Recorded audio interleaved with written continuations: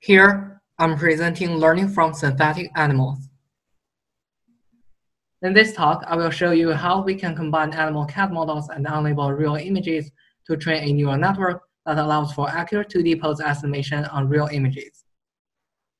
Despite great success in human 2D pose estimation, progress for parsing animals is still limited by the lack of large-scale datasets. So why don't we just annotate large-scale animal datasets? First, for animals, it's impractical to annotate all animal species. In addition, it's hard to annotate various ground truths, particularly for those in 3D. Therefore, we propose to use CAD models to address the problem. There are two types of CAD models available: realistic models and low-cost models. Realistic models are expensive and come with less domain gap. In comparison, low-cost models look less realistic and come with a larger domain gap. In this project, we choose to use low-cost CAD models. However, since low-cost CAD models are with limited realism and limited diversity, we need to develop an efficient algorithm to bridge the domain gap. We propose to use both domain randomization and semi-supervised learning to address the challenge. I will first introduce how we generate our synthetic animal dataset. Given a CAD model along with a few animation sequences, we can render an animal with a bunch of random parameters. For each rendered image, we also generate rich ground truth, including depth maps, part segmentation, and dense keypoints in both 2D and 3D.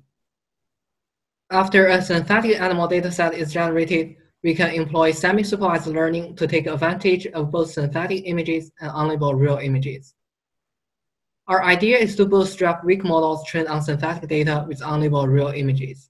Given a synthetic dataset, we first train a weak model F, then we can generate pseudo-labels Y hat for real images.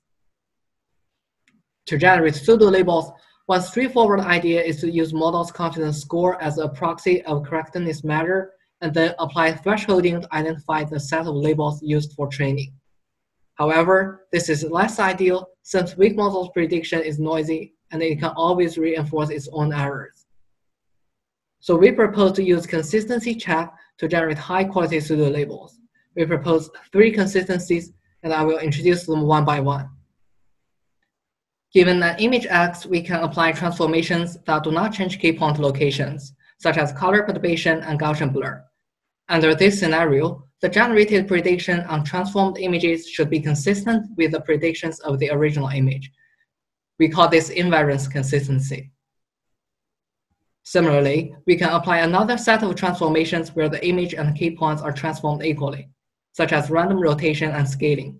We refer to this consistency as equivariance consistency. When videos are available, we can further approximate the transformation between 2 consecutive frames by optical flow and apply temporal consistency. We can jointly apply all 3 consistencies and ensemble all predictions together to refine the weak model's prediction. In practice, we simply generate pseudo-labels and train our weak models in an iterative fashion. After n iterations, we can obtain a strong model Fn. Then I'd like to discuss some results. Here shows a high-level overview of our experiments. We observe that our algorithm generates accurate predictions for animal 2D poses. The trained model also demonstrates better generalization on the Visual Domain Adaptation challenge dataset. We also try a multitask learning setting to show we can train key points and semantic parts jointly. We employ the original stacked hourglass model as our backbone and train a separate model for each animal category. On the right, we show our 2D pose estimation results on the tick-dot dataset without using any real image labels.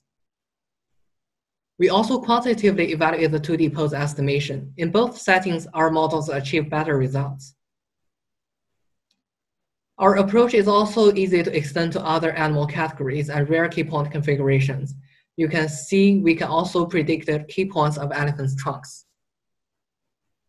We demonstrate our trained models can also generalize well on different domains on the Visual Domain Adaptation challenge dataset.